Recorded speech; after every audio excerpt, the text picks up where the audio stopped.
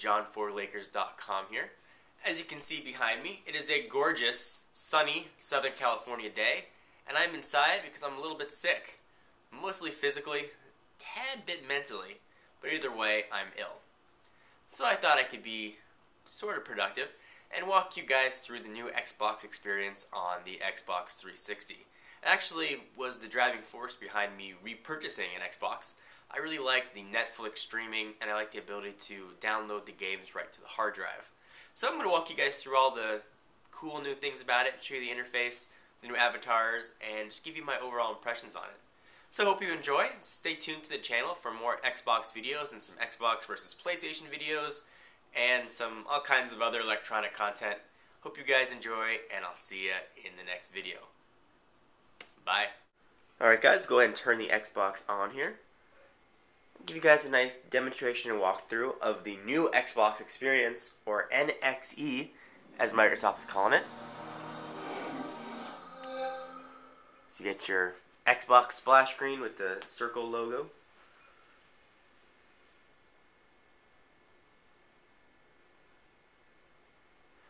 So instead of the blades, the way the old Xbox used to be, you're greeted with kind of a new and unique experience. So it lets you know you're signed on to Xbox Live, which I am. Alright, so here you are. Let me move the camera over just a little bit. Alright.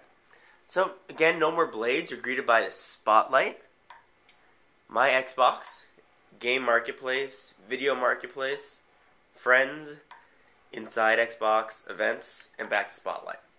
So let's start here with Spotlight. And really this is just a way to blast you with advertising. Season's greetings, you got some movies, music, and freebies. You can click on any one of these panels. So I'll click on this first one here. You hit the A button or the green button on the remote. Opens it up. You kind of get a whole bunch of other stuff you can do here. Free premium themes. You can dress up your avatars, we'll get to in a little bit. Just more advertising, mostly. So we'll go back here. Anyway, you can see all kinds of different stuff in Spotlight. Sorry for my voice, too. I got a little bit of a cold, but it's coming back gradually. It's all kinds of other stuff. Christmas time in South Park. News for Gears of War. Some stuff you may be interested in. Some stuff, maybe not. But regardless, for better or worse, there it is, and there's no way to turn it off. My Xbox. This is where you have all of your games, all the games you've downloaded. So right now I've got Call of Duty Gears at War here. And one thing to know about this, and one thing that's very cool about it, and you can put in a game, and you can actually copy the entire contents of the DVD onto the hard drive. Meaning, when you play it, it's totally quiet, no load times, everything's being loaded directly from the hard drive instead of the DVD being read. One of the knocks I had on the older Xboxes was that the DVD spinning was so loud, you'd often hear it over the gameplay. But now with this, it's very quiet. So you have the option here to play from your hard drive, view your downloads for the game, delete it from your hard drive. It lists your achievements for the game. You can see I don't have many since I just started playing. Some featured downloads for the game, descriptions of the game, and some game details. And when you're playing it off the hard drive, you actually have to have the physical disc in the Xbox just to verify it. But once it verifies the first time, the disc is no longer needed. But every time you want to play it, again, it has to verify the disc again. So you can't give it to a buddy and let them copy it and they'll be able to play it. But I really do like this new part of the new Xbox experience here. So we'll go back. So here are some of the games you have and some of your achievements. Open this up for you and show you. So you can all my old games from Guitar Hero 2, Rock Band, Call of Duty 4, Madden. It kind of lists all your achievements for all your old games. Here's some of the achievements for the games I downloaded from the Xbox Marketplace, like Contra, Pac-Man. There's Gears of War, Call of Duty 3. And it really can go back in time and see all the stuff you've done for all your games in a really cool, visually represented way. And you can see my little avatar dude chilling out there. And I'll get to him in a minute. We'll go back. Your video library, if you have videos in here. Oops. Sorry. Keep pushing the wrong button here. Alright. My Xbox. There we go. So your music library, your picture library if you have pictures in there. Windows Media Center if you happen to use a PC and you want to hook it up. And all your system settings. So I have the Xbox 360 Elite, which came with the 120 gigabyte hard drive with my user settings, new Xbox experience, and one game downloaded onto the hard drive. I have about 96.5 gigabytes free space. Each game takes about, I believe, probably 20 ish gigabytes for storage space. So definitely be aware of that. So we'll go up here, Game Marketplace. Here you can download new games and new updates for some of your most popular games. Keep pushing the wrong button. There we go. Okay. So kind of nice and simple, all very graphically represented. The next, walk you through actually one more time here, and it takes you back to your game library. There's a video marketplace, and this is where you can explore video content. You can download movies from here. You can view new arrivals or most popular movies and TV shows actually. So we'll go ahead and go into browse, and I'll show you what this looks like. So let's go ahead and view all movies.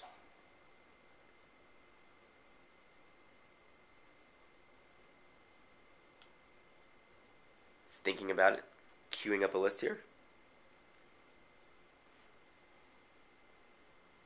And here you go, it starts right at the top. And some of them are in HD, some of them are not, but the quality is very good. One thing to know though, these are not streaming movies, meaning as soon as you hit play, it won't start playing like it does on the Apple TV. It actually has to download the whole movie, and that can depend on your internet connection. For me, it takes about an hour and a half to download a whole movie. It may vary for you. And see, you notice that it says HD right down below the movie poster. So it says Alexander, 2004, 175 minutes, rated R, and HD. And the cost really varies per movie. And same thing for TV shows and different collections that they have. So I'll go back out of here. Back out one more time. So one cool thing, and actually one of the big reasons I got the new Xbox, is for Netflix. And for those of you outside the US who just don't know what Netflix is, it is a movie rental service. It lets you go online, fill out a list of movies that you want, and they mail them to you in the mail in DVD or Blu-ray format. And as soon as you finish watching it, you put it back in the mail, and the next one on your list shows up. Now, you manage a list online called a queue, and a lot of these movies in your queue are actually able to be viewed online from your computer, PC, or Mac. And what this does, lets you watch those movies that you could watch on your computer on your Xbox. So I'll give you an example here. I'll open up Netflix.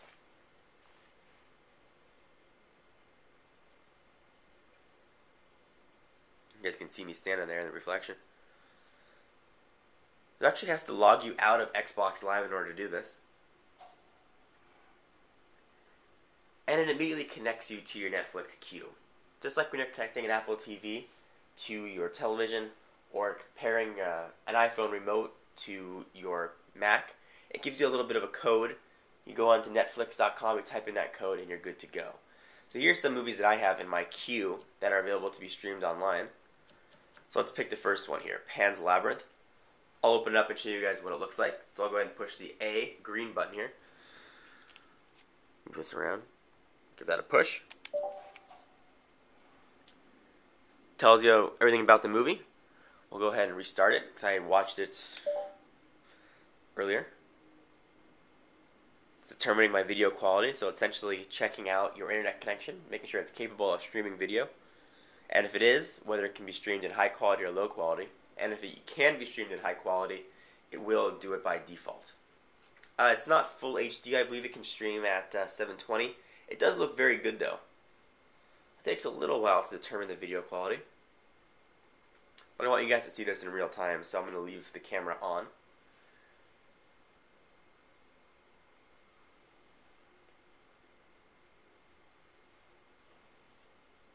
Alright, see now it's telling me it's being presented in HD, which is nice. I've got pretty nice internet fidelity here.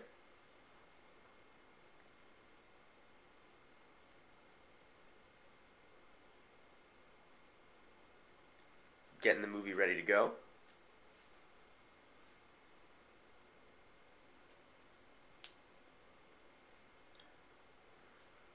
And being able to watch movies online through Netflix really is a nice addition to the Xbox. It really takes it away from a gaming-centric console. It's more of a media console, and happens to be something that does play games, which is nice. And it's something the PlayStation, tries to do as well. They don't have a Netflix streaming right now. PlayStation just has a PlayStation Network, where you can just download some TVs and movies and games as well. So it's still letting me know it's being presented in HD and it's still thinking about playing it.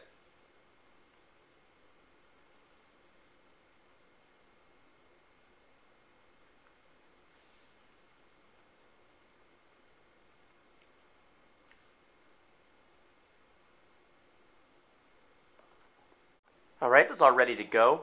See a little status bar on the bottom there letting you know when it's getting close.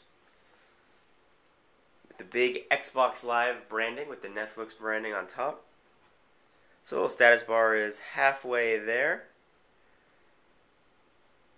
It's holding along nicely. So all in all, it's about a 3 to 5 minute process to get a movie queued and ready to go, which is actually not bad considering you're streaming an HD quality movie or close to HD quality movie right over the interwebs.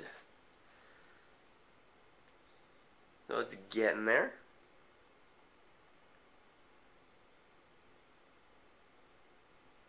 Still thinking about it? Hauling along?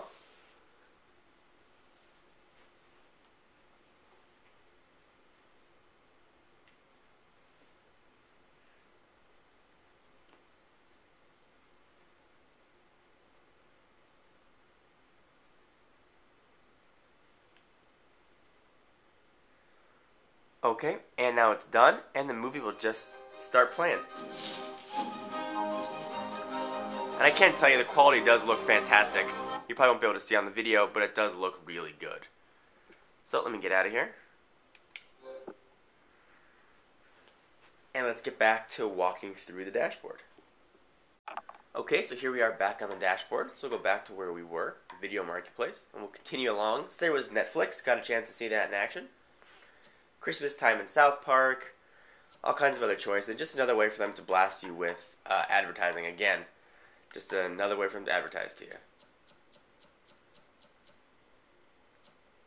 And it ends with your video library. So Friends, gives you a whole list of your friends. Oops, I keep pushing the wrong button here. Whole list of all your friends. You can see whether they're awake or sleeping. I don't have that many friends on here yet. I have a lot of requests I have to sort through though. Inside Xbox. So that's stuff you might be interested in. And these change kind of on an hourly basis here. Gamer Spotlight, you're in the movies, and some free videos. Some events. You can view Xbox sponsored events. And we're right back to where we started at Spotlight. So under my Xbox here, you notice there's a little avatar, John 4 Lakers guy. So you actually have the ability to go through and customize your avatar. So I'll go ahead and show you that right now. Customize avatar. The first time you load up the new Xbox experience, you're greeted with just a myriad of avatary options. You can change let's change features here. You can see you can change your hair, your eyes, eyebrows. I have bushy eyebrows. Let's give myself a goatee. There. I'll give myself a 70s mustache. And my hair's black. So we'll make it dark, nice and easy. You can change your clothes and everything. I would not look good with a mustache. But anyway, you get a whole bunch of avatar changing options. It really is kind of a nice feature, and it's very reminiscent of the Me feature on the Nintendo Wii. He does a little Wii avatar like dance, and he'll show up in some of the smaller games you can download from Xbox Live. So yeah, I just wanted to give you a real quick demonstration of the new Xbox experience. Overall, I've been really happy with it. I like being able to download games to the hard drive. That's the biggest thing for me, and Netflix are the two must-have features that I wanted in the Xbox, and I was very happy that they did it. And actually, they were the two big pushes to get me to purchase an Xbox again, whereas I had sold mine probably about a year ago. So, just a real quick tour through this, guys. Hope you enjoyed. I'll do some more in-depth Xbox videos coming soon, including some comparison videos of the Xbox versus the PlayStation 3, and talk about pros and cons of each console.